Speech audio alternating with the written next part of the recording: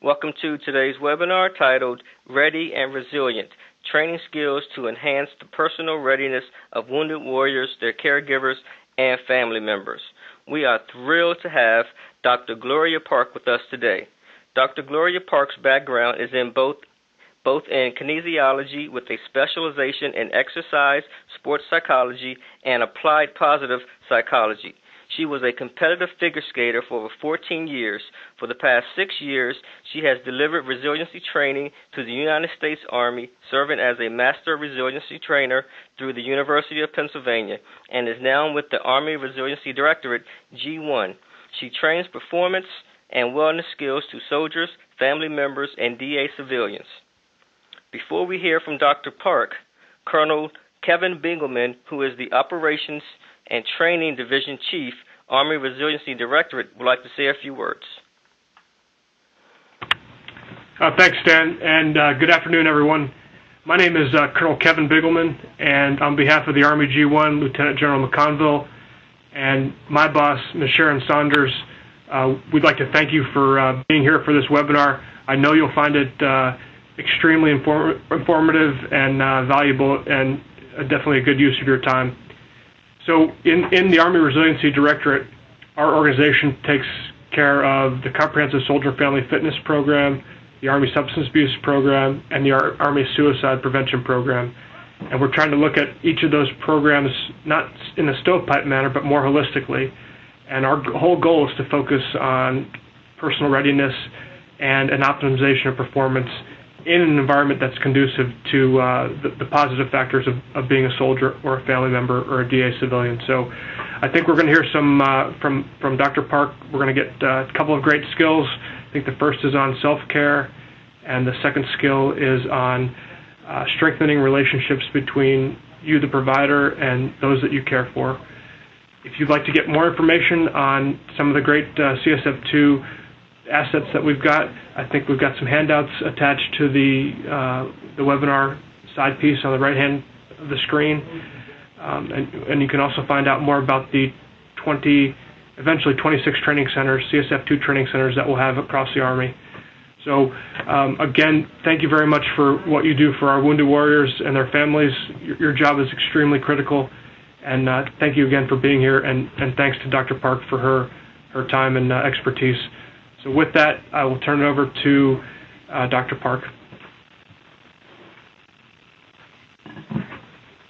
All right. Thank you, Colonel Bingelman and Stan, for that introduction. Good afternoon to all of you, and thank you all for taking part in today's teleconference. We'd also like to say thanks to Warrior Care Command and Military OneSource for allowing us to share some of the work that we do here at CSF2 as part of the critical work that you all are doing as caregivers. As Stan already mentioned, there are some handouts that I will be talking about a little bit later in this presentation that you're welcome to download through the conference app. The PowerPoint presentation is also available in case you're having trouble. As I go through the slides, I will make sure to let you know when I'll be advancing, and please do submit questions as we go through if you have any, and we'll do our best at the end of the teleconference to get to them.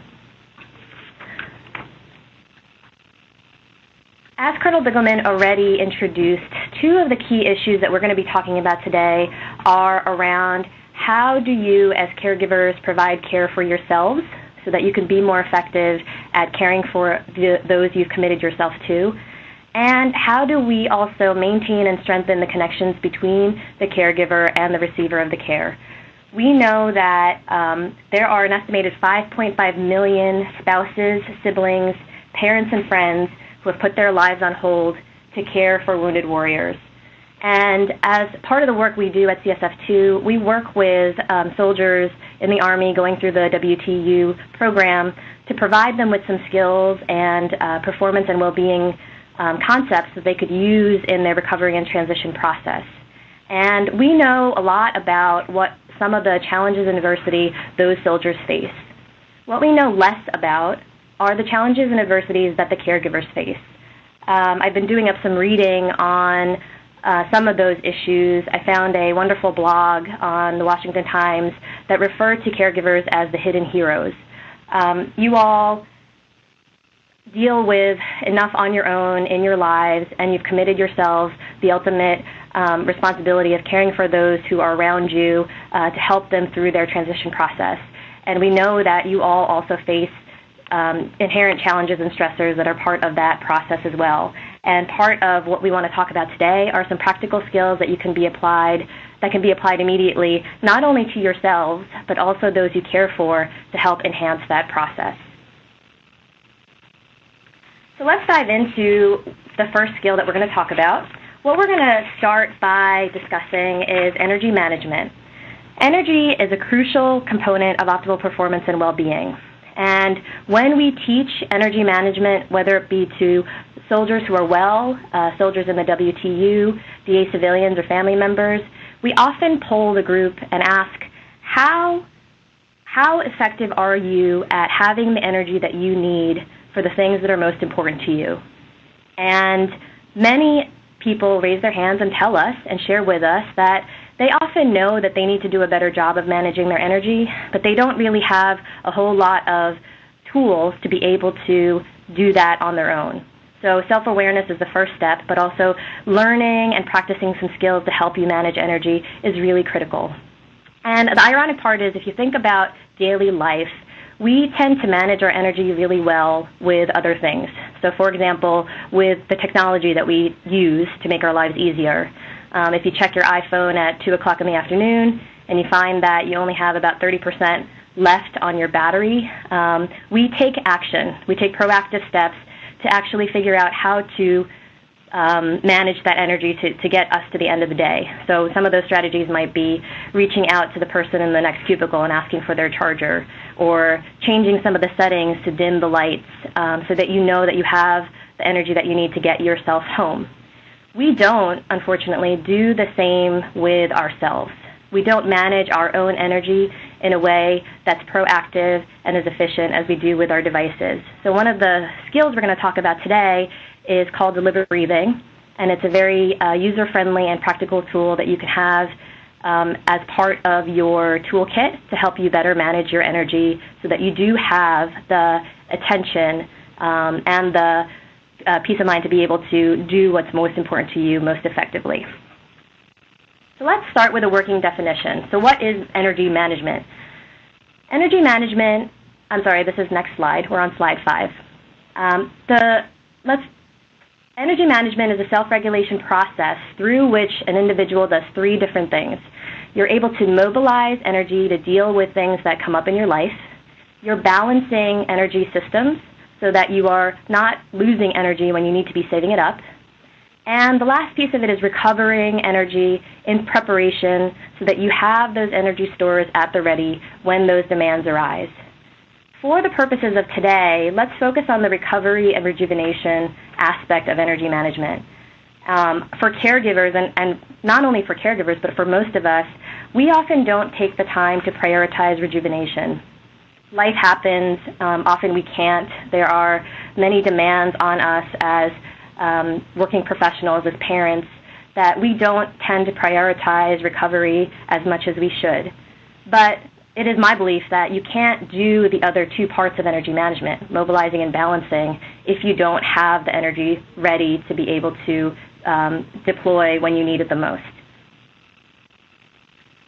We know that next slide. We know that managing your energy impacts a myriad of things. So, for example, if you don't properly manage your energy, it's really difficult to have clarity and presence when you're thinking about the situations that are around you. It becomes really difficult for us to regulate our emotions, and it becomes really difficult for us to complete the tasks that we have to complete every single day to the best of our abilities. We know that managing our energy also has a huge impact on recovery and healing.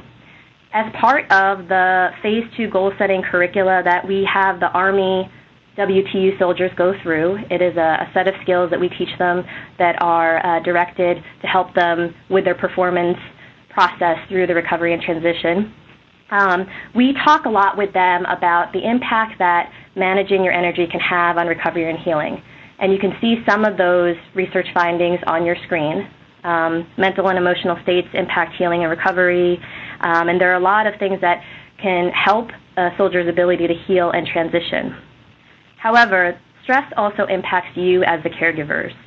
I'm going to talk really quickly about a research study that Ronald Glazer and Janice Kikoke-Glazer have conducted, looking specifically at stress, recovery, and healing, and impact on the immune system, specifically for caregivers. So what this couple have done is conduct some research looking at how the process of caregiving others can impact your own ability to heal and your own immune function. One example of that study is that they took a group of both caregivers of Alzheimer's patients who are under enormous and constant amounts of stress, probably very similar to what you all are experiencing in your caregiving roles, and they compared them to a group of folks who were not caregivers. So they're matched for age and socioeconomic status, among a couple of other variables, but they're a comparable group of people who perhaps aren't experiencing the same amount of stress and challenges. What they did was they wanted to look at the difference between those two different groups and their ability to heal after a wound. So this is an experimental study. They gave all of the participants a small pencil eraser-sized wound, and they photographed the wound in both of these groups over time and watched the shrinkage and healing of the wound when they compared it to a standardized dot to see how quickly they were able to recover and heal from that wound. What they found was that the wounds of the caregivers of Alzheimer's patients, so those folks who were under significant amounts of stress, dealing with daily challenges, they reported higher levels of stress, obviously when compared with a group of folks who were not caregivers. And on average, the wounds of the non-stress group, those who were not caring for Alzheimer's patients, healed 9 days faster than those of the caregivers. So just by the stress that we are experiencing, it severely impacts our ability to heal after illness, heal after wounds, and that ultimately can impact the way that you are able to care for those around you. So the bottom line is that you as caregivers, you need to be proactive about implementing deliberate and purposeful strategies to manage your energy and stress so that you can be sure you're effectively caring for yourself and in turn better caring for those around you. Now we understand this is easier said than done. For many of us, I think, again, we realize that we may not be managing our energy to the best of our ability, but we just don't have any solid, concrete strategies to help us get there. In addition, sometimes life just doesn't allow us to get as much sleep as we want. We have a lot of responsibilities that we're juggling on a day-to-day, and sometimes it makes it really difficult. And the strategy that we're going to talk about today, called deliberate breathing, is a skill that's really portable, can be applied in a number of different settings, and really easy to add to your toolkit to manage your energy better. Next slide. Before diving into the skill, let's take a look at the systems in place in our bodies that control our energy. This is probably not new information to all of you. We know that there is a hardwired response that is built into our bodies called the fight or flight system. And what fight or flight enables us to do, and enabled our ancestors to do, was to address stressors and challenges that we encountered in the environment. So in order for us to effectively deal with those stressors and challenges, our body enacts a bunch of different physiological responses to help us deal with that threat in a more effective way. Fight or flight is really adaptive response, and it helps us in a lot of ways. However, when our bodies activate fight or flight, when perhaps the stressor is not real, that it's imagined, or when we're not able to control the intensity at which fight or flight is enacted, we start to waste a lot of energy. So if you think of what our daily lives consist of now, it's probably not that we are having to enact fight or flight to fight off a saber-toothed tiger. But our bodies enact fight or flight in a very similar way when, for example, someone cuts us off on the highway. So first step in understanding your energy reserves is to understand when is it that my fight or flight is activated. On the right-hand side of the screen, you'll see we're going to be talking a little bit about the rest and digest response. Rest and digest is an opposite and complementary system to fight or flight. It is the physical state at which the body is marshaling, collecting, and storing energy so that we have it available for us when those demands arise. For many of us, we tend to live much more in fight or flight.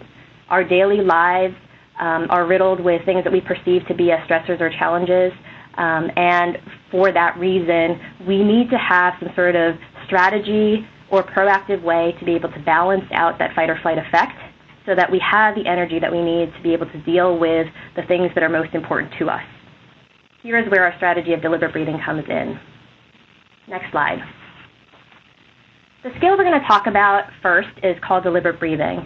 And this slide is just to orient you to what we are talking about when we are referring to deliberate breathing. So for some of you, you may be yoga practitioners. You may have learned about deliberate breathing in a relaxation type of class setting. What we mean by deliberate breathing is breathing very slowly, low and deep, where your core is expanding. You're bringing in that full capacity of breath with every single breath that you take. A key aspect of that is breathing rhythmically, and we're going to practice that as a group over this webinar today in counting through a cadence of 5. That helps bring on the rest and digest response. The other aspect of deliberate breathing, and perhaps the advanced level application of this, is to also think about how we can control our thoughts to produce the physiology and emotional state that we desire in any particular situation. So that's just a quick overview of what we mean by deliberate breathing, and I'm going to walk you through a little bit of practice in just a moment. Next slide. We know that there are a couple of different ways that we can apply deliberate breathing, and for the purposes of this teleconference, we're going to focus on the recovery benefits.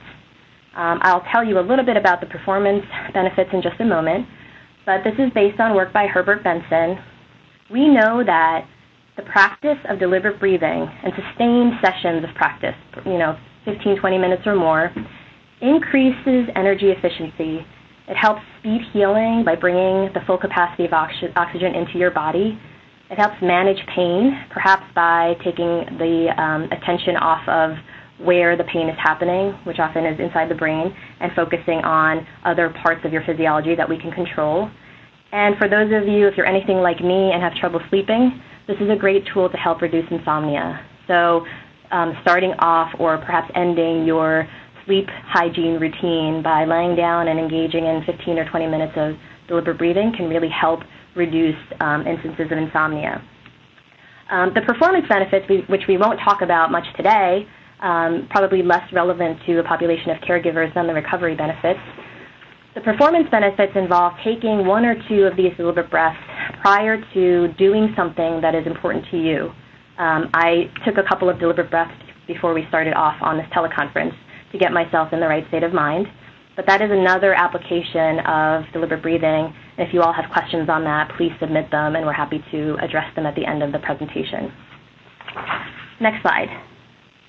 So what does deliberate breathing look like? If you've ever watched a baby sleeping in a crib, you'll probably notice that the child's stomach expands really large out like a very, very big balloon, and then almost unbelievably shrinks back in and deflates.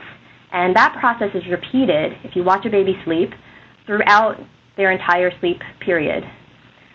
At some point as adults, I believe that we're socialized to breathe shallow from our chest. So nature intended us, as evidenced by watching children breathe, to breathe diaphragmatically, to breathe slow, low, and deep to get that mass of oxygen into our bodies. But as adults, when we are particularly dealing with times of stress or trying to just keep up with day-to-day life, we start to breathe much more shallow from our chest. So the first thing we're going to do, wherever it is that you are, whether you're in a conference room or if you're in an office or if you're sitting at your cubicle, get in a comfortable position, and we're going to just do a really quick self-awareness check. So put your right hand on your chest and your left hand on your stomach. And just for a couple of seconds, breathe the way that you normally would. And as you're breathing, pay close attention to whether the hand on your chest is moving more or whether the hand on your belly is moving more.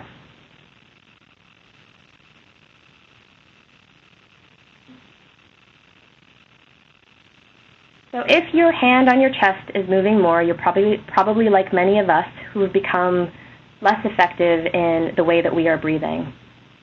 If your hand on your stomach is moving more, that means you've got a great foundation for this deliberate breathing skill that we're going to teach you, and we can continue building on that. Okay? And again, this is going to be something that we have to learn because at some point this is something that we've unlearned. And the more we're able to practice and get awareness of how we are breathing, the better we're going to be able to do this without thinking about it. So let's dive into some practice. Next slide. We're going to take a few minutes and try the skill of deliberate breathing out. So I certainly hope that your colleagues don't believe that you're falling asleep in your cubicle or in your office, but you can direct them to this webinar if they don't believe that you were doing a little bit of deliberate breathing practice. The first thing we're going to have you do is just to practice breathing rhythmically. So again, wherever you are, in your cubicle, in your office, or in the conference room, get into a comfortable position in your chair. Put both feet flat on the floor. Sit up straight so that you can get the full benefits of the relaxation. I'm going to count you off in a 5-second cadence. I'm going to start by counting a couple of times just to get the 5-second cadence going, and then I will leave you to practice on your own for about 3 minutes. What I want you to be thinking about as you are going through this practice is paying attention to the physical sensation of your breathing. You want to be paying attention to the air coming in and out of your nose or your mouth, and think about your belly expanding like a balloon and then deflating all the way out. If it helps to count the 5-second cadence on your own, by all means do so, and we'll come back in about 3 minutes. So I will start you off. Inhale, 2, 3, 4, 5.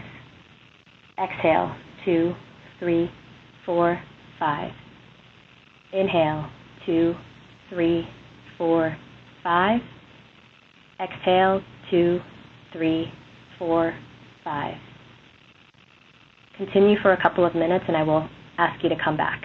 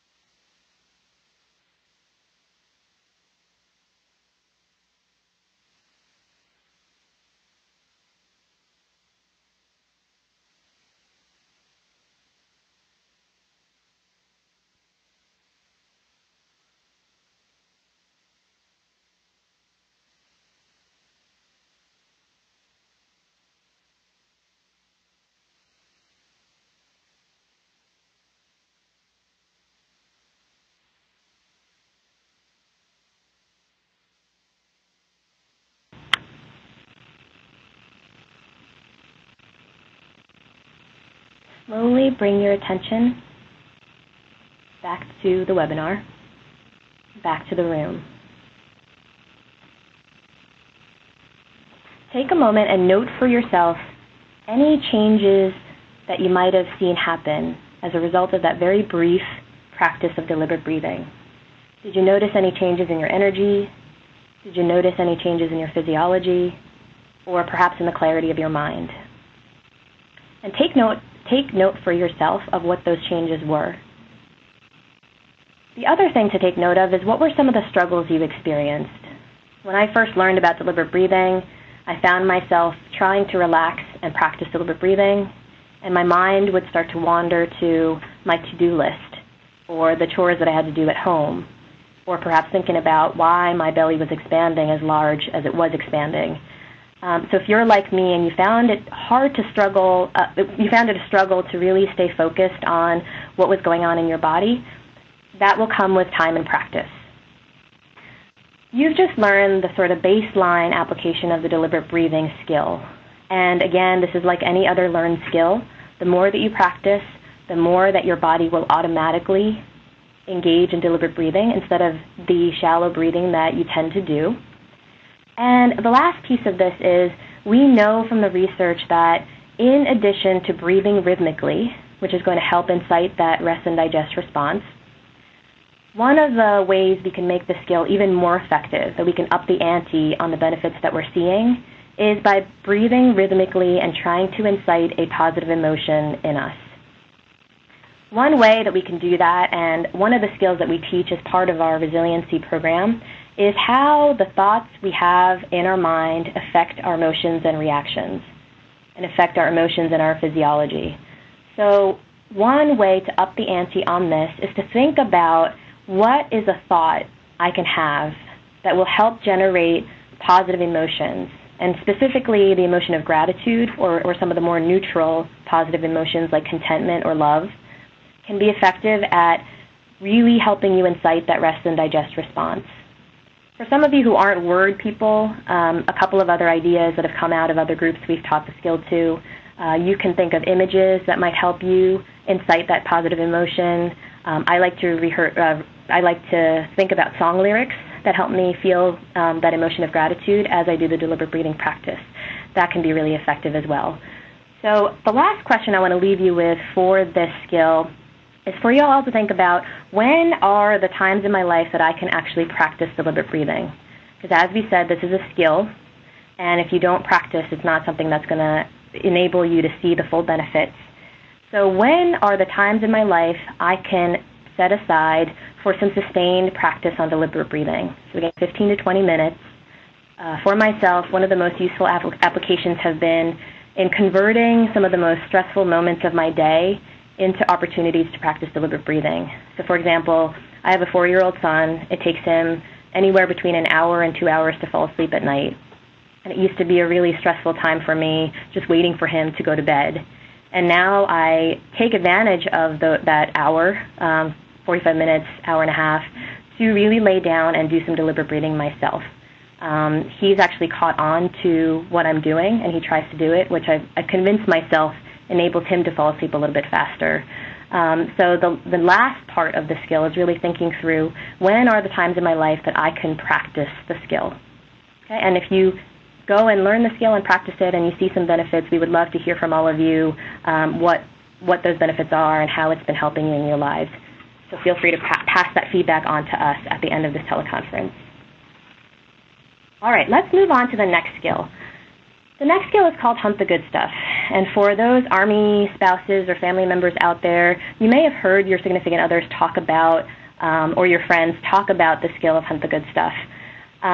We're going to talk about the skill very briefly as a foundation for the next skill we're going to introduce. Hunt the Good Stuff is thinking about how we can intentionally put our attention on the positive things in our life. So let me repeat that.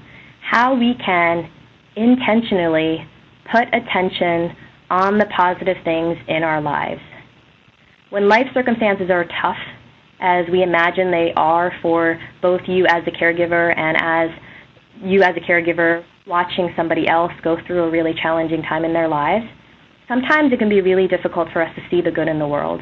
So Hunt the Good Stuff is a really easy skill that can help us intentionally put our intention on the good things that are happening around us.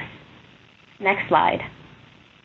Hunt the Good Stuff is work by Martin Seligman and colleagues, also by Robert Emmons. So if any of you are interested in learning more about the research on gratitude, Robert Emmons has a couple of great books that you can find pretty easily on Amazon. Hunting the Good Stuff builds positive emotion, optimism, and gratitude. We know that positive emotions come with it a lot of different benefits. It does that by counteracting the negativity bias. So real quickly, The negativity bias is our tendency, it's our human tendency to notice, remember, think about, perhaps process more in detail the things that are going wrong, the negative parts of our lives, than the positive parts. And that way of thinking is adaptive in a lot of ways. Our ancestors had to focus on what wasn't going well, the threats, the challenges, to be able to ensure that our genes got passed on and our species survived. So focusing on the negative can be adaptive. However, if that's the only thing that you're doing, you're not seeing the world accurately and you're not getting the benefits that you would be getting from positive emotion. We know that hunting the good stuff, looking for the good in the world, leads to a number of positive outcomes. And I won't get into too much of the research here, but we know that it leads to better health, better sleep, and feeling calm. I don't know about all of you, but for me, when I lay in bed as someone who has trouble sleeping, I tend to ruminate about the things that are not going well or the things that I'm worried about. So one of the ways that Hunt the Good Stuff has helped me is by putting my focus on what went well that day, at the end of the day. So that's the last thing I'm thinking about before I go to bed. It also helps with relationships.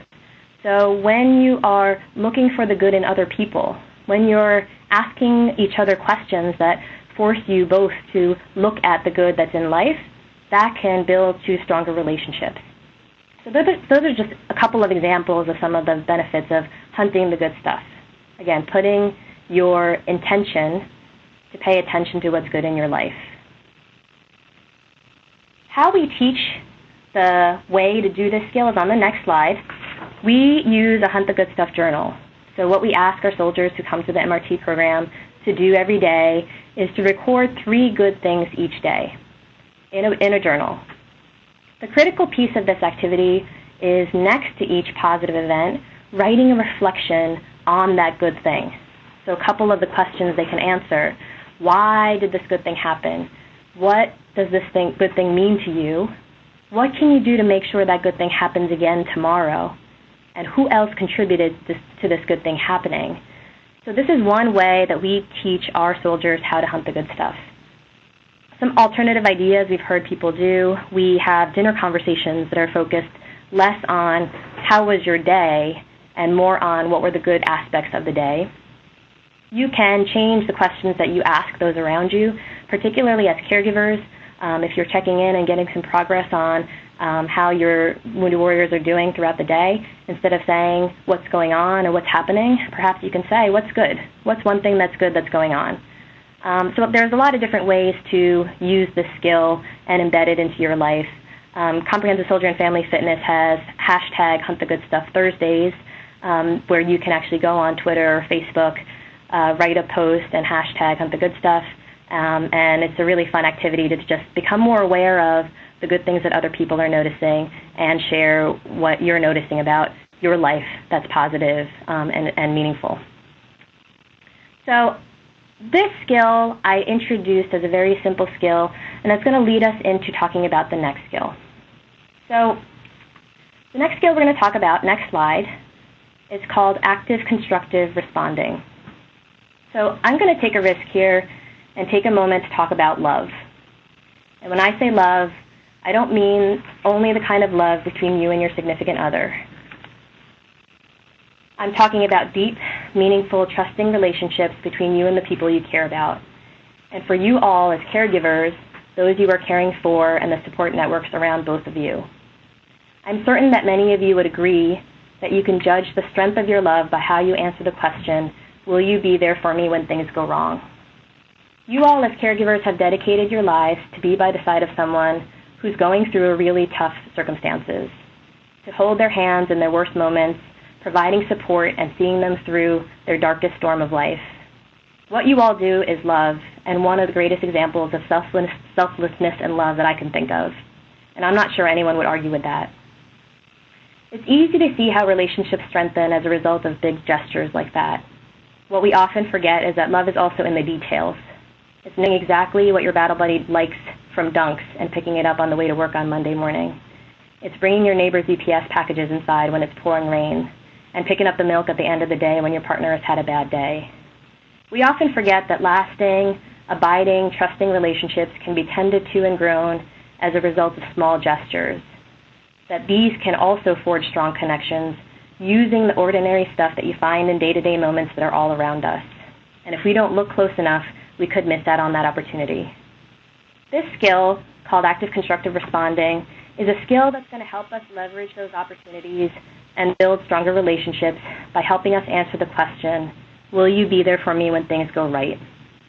We know the answer to this is just as important as the answer to, will you be there for me when things go wrong? And the way we go about being with someone in their moments of joy is going to make all the difference. So let's talk about the skill of ACR. We know that wounded warriors and warriors in transition deal on a day-to-day with lots of stressors and challenges. And in turn, you all as the caregivers are also experiencing those stressors and challenges. We also know that there are successes along the way that we could use and leverage to build our relationship with those folks. So some of the good news, some of the positive things that people might be experiencing even in the transition and healing process are, for example, having a good PT appointment where they were able to meet their goals. Or perhaps some of your wounded warriors are competing in the warrior games. That's a positive experience that they might be sharing with you. And active constructive responding is a style of communication that you can use as people close to those around you when someone shares good news or a positive experience for you. Because we all know that it's easy to get stuck on the struggles and challenges, and in the same way that the negativity bias impacts our ability to notice good, we don't tend to spend the time to elaborate on or savor the things that go well, the little successes and the victories along the way. Next slide. The work on active constructive responding was conducted by Shelley Gable. And what she found was that there are 4 ways people tend to respond when others share good news or talk about a positive experience. So this is a skill specifically for when someone shares with you some positive news or good news.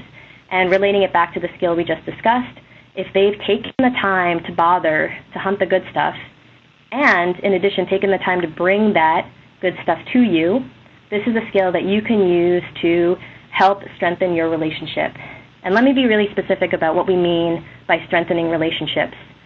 Shelley Gable has found that this active constructive style of responding helps with increasing trust, increasing a sense of belongingness, increasing intimacy, and reducing some of the day-to-day hassles that we experience. And these benefits are seen not only for the person who's sharing the good news, but also for the person who is taking the time to respond and be with that person in their moment of joy. So what does this look like? We already talked about in Hunt the Good Stuff on the next slide what we mean by a positive experience. These can be small experiences, little things that you noticed. There was a pretty garden that I passed on my way to work. I made it to all my appointments in time. The ice cream store had my favorite flavor of ice cream. They can also mean big accomplishments like meeting a major milestone in the recovery process or getting a phone call from an old battle buddy. So these are what we mean by the positive experience that others share with us. What does ACR look like? So let's move on to the next slide. When someone has bothered to look for the good in their lives and has bothered to bring that goodness to us, how we respond to them really matters. And here's what Shelley Gable's research really breaks down. I'm going to walk us through each of these styles very quickly and give a little description of what it looks like so that we have a good sense of what are some of the other ways that over time, if we don't become aware of how we respond to those around us, how these other response styles can diminish our relationships over time. Let's start with passive constructive. Passive constructive means that when someone brings you good news, you respond with distracted, understated support. So for example, if my husband came home and said, hey, sweetheart, I just got tickets to the Patriots game, and I am at the kitchen table scrolling on my Facebook, I look up and I say, that's nice, and then I go right back to what I'm doing. That is what we call passive constructive responding. The impact that has on the other person is that they feel like their news wasn't acknowledged. The conversation just dies out. And that's why we've coined this response style, passive constructive responding. Forgot to mention, as I go through each of these, take note for yourself which one you see yourself in. Which one of these response styles do you give to the people who mean the most around you? And this is going to be a really critical point for you to really think about how to up your game on using those small opportunities to build those relationships around you. The next style is passive-destructive. So this is when somebody brings you good news and you just ignore the event or change the conversation to another topic. I also like to think of this one as the one-upper, that when you bring your good news to somebody and they're engaging in passive-destructive, that whatever news you're bringing them, they have something better that they want to share with you. So for an example, if my husband comes home and says, "Hey, sweetie, I just got tickets to the Patriots game," I look at him and I say, "That's great. My friend and I are going to go to the Lenny Kravitz concert in September. Aren't you excited for me?" So that is a good example of passive-destructive, where you are hijacking the conversation. You are completely changing the subject from the good news that the other person has brought to you. And as a result, again, the other person feels dismissed, they feel confused, they perhaps don't understand why their news wasn't good enough for you to actually ask them some questions. The third style is called active-destructive. Active-destructive is actively squashing the event or taking a negative focus. So here is when someone brings you good news and all you do is try to poke holes or find what's wrong with the news that they've just shared. And we have coined this style the joy thief. So for example, if my husband comes home and tells me, "Hey, sweetie, I just got tickets to this Patriots game," and I just start to ask him questions about, "Well, when is it? Oh, it's in December. Isn't it going to be cold? You know the controversy that's going on right now. Are you sure you want to be a Patriots fan?" So here's where someone has bothered to notice something good. Someone has bothered to bring you something that is bringing them joy, and you just rain on their parade. You find everything that could possibly go wrong with that good news. We know from Shelley Gable's research that a steady diet of one of these three styles over time is going to severely impact and deteriorate your relationship with that other person. That's just something to keep in mind. And for some of you, you may be looking at one of these three styles and saying, "I see myself in that one a lot." And perhaps one of the reasons why you engage in one of those three different styles is with good intention. So for example, I was an active destructive responder for a long time because I felt that the role of a good friend or a good spouse is to help think about those things that perhaps the other person missed, to be that person that they can depend on to make sure that they've thought through whatever it is that they're doing. I didn't realize until learning this material that was over time deteriorating the relationships that were going on in my life. Okay, so just keep some of those things in mind as we go through. The last style, active constructive, there's a gold box around this box because this is the style that we want you to work towards. This is the skill that we are trying to teach you. And what active constructive responding is all about is expressing authentic interest in the other person's good news. Taking a moment, lending yourself to the other person, and being with them in their moment of joy, and helping them elaborate on why that good thing is a good thing. We've coined this joy multiplier. So again, what this looks like is my husband comes home and tells me that he got tickets to the Patriots game, and I stop what I'm doing. I lean in. I make eye contact, and I actually ask him some questions that will help him elaborate on why that's good news. When are you going? Who are you planning on going with you? What would you like me to prepare for the tailgate party? So really taking a minute to, why are you so excited about it? Really taking a moment to sit down and be with somebody in their moment of joy. That's why we call this style the joy multiplier. Now, some of you have been probably following along with this webinar thinking, there are a lot of reasons why I don't do this. Perhaps it's I don't have to show interest because the people who I care most about know that I love them, and there's no reason to engage in this. Again, think of all the big gestures, big effort that you put towards strengthening the relationships that you have in your lives. Active constructive responding is a really easy tool to put money in that relationship bank. It doesn't take a lot of effort. It's just perhaps asking one or two more questions to help somebody really elaborate on their joy, really savor the good things that are going on in their lives. I'm not going to go into this next slide much into detail for the sake of time. Some of you might be feeling a little resistant to engaging somebody or being with someone in their moment of joy.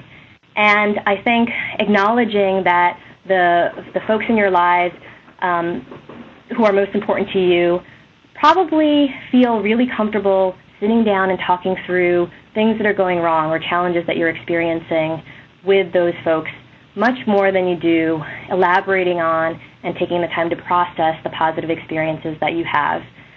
And one of the reasons or some of the hurdles that people encounter with this skill is that they have beliefs about themselves that prevent them from really being with someone. So I won't go through these frequently asked questions all the time. One way to think about the information on this slide is here are some of the things we tend to tell ourselves when we don't want to be with someone in their moment of joy. For example, I might tell myself, I don't really care about football. I don't really care about the news that this person is bringing me, so I'm not going to leverage this opportunity to be with someone in their moment of joy. Important thing to remember is it's not about the news itself. It's about your genuine, authentic interest in the person who's bringing that news to you. That if you care about that person and you care about strengthening the relationship between you and that person, that you'll find a way to ask some different questions or engage them to leverage that opportunity. I'm happy to talk more offline about some of these other questions, but for you all, it's important to think about what gets in your way. What are the things that stop you from lending yourself to somebody when they bring you the good things that they notice in their lives?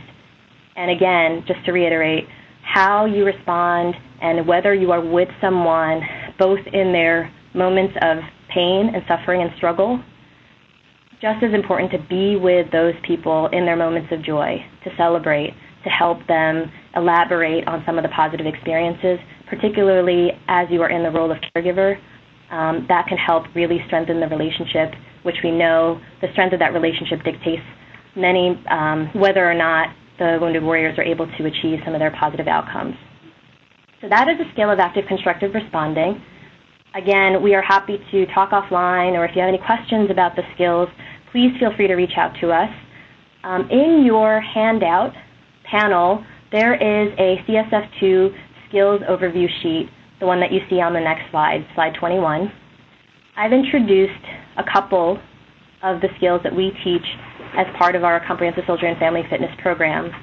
If you find that there are any other skills that you would feel are useful or you'd like to learn more about, please feel free to reach out to us and we can try to arrange some training or get that information out to you so that we can learn more about your needs as well.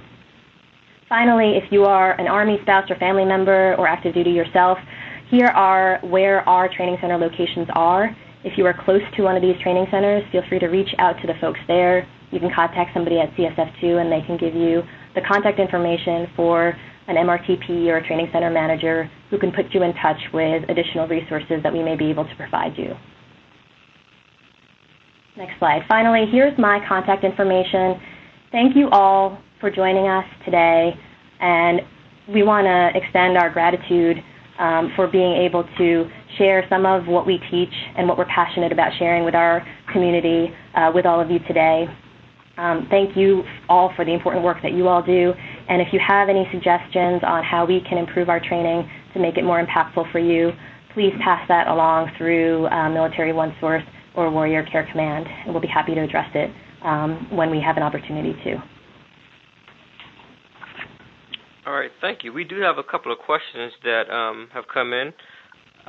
First question reads, how does the skill of deliberate breathing differ from recovery to use during performances? Okay, so there are two different applications of deliberate breathing that we teach. The recovery application, which I've spent a lot of time talking about today, has to do with doing some prolonged practice.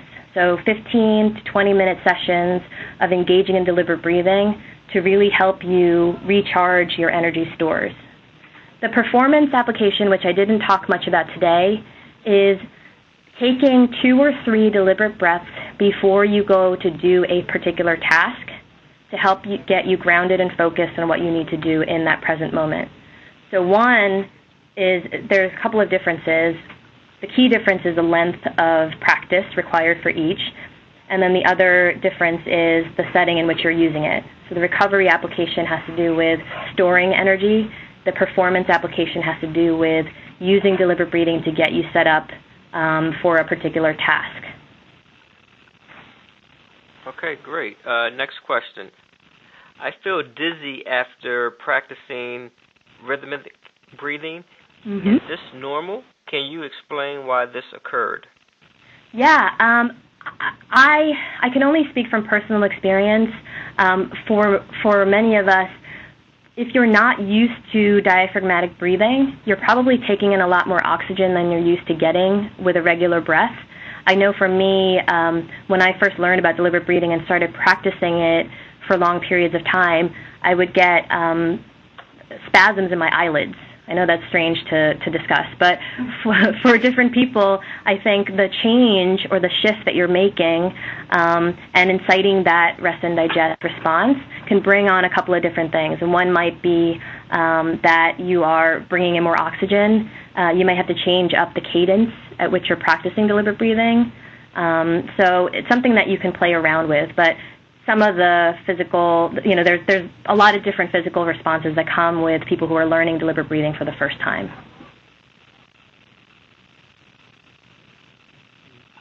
Okay, let's see. Are certain ineffective styles of responding more common in certain settings, i.e. work versus home? I'm going to try to interpret what that question's about. I know that oftentimes when we teach active constructive responding to soldiers in our MRT courses, a common question we get is, what if I need to maintain professional boundaries at work and I don't want to ask questions or strengthen that relationship? And also, who is this style of responding appropriate with? So, for example, one of the questions we often get is, if there's someone who's sharing with me constantly about good news that's going on and I just don't have the time, and if this is a professional setting, do I need to engage them? We have a lot of discussion around this topic at the Level 1 trainings, at the Level 1 MRT trainings. The short answer is I don't know whether there's a style that's more common. I believe that there's probably a pattern in the way that we think about the way that we respond to people. Some of the core beliefs and values you might have about maintaining professionalism or maintaining boundaries that often get in the way of responding to people in certain settings. Okay, great. Let's see. Thank you for this. It was great. I like the response styles piece. My question is, what role do you see deliberate breathing having with treating MST survivors? I'm not sure what MST stands for. To the attendee who submitted that question, do you mind breaking up the letters of MST and spelling it out, please? Thank you. Military sexual trauma. So, and what was the question again? Could you repeat the question? Yes. What role do you see deliberate breathing having with treating military sexual trauma survivors? So I don't have a way of connecting the two directly. I don't know much about the MST population. We could probably venture to guess that folks who have dealt with military sexual trauma perhaps are having trouble sleeping, having trouble with their energy stores and being able to recover and deal with what they've been through effectively. One application that I can see is perhaps in the preventing or helping with insomnia that they might be experiencing. I can look into whether there are more connections or applications of deliberate breathing with that population and get back to that person if they'd like to leave their contact information. Okay, great. At this time, there are no further questions that have come in. Let's see.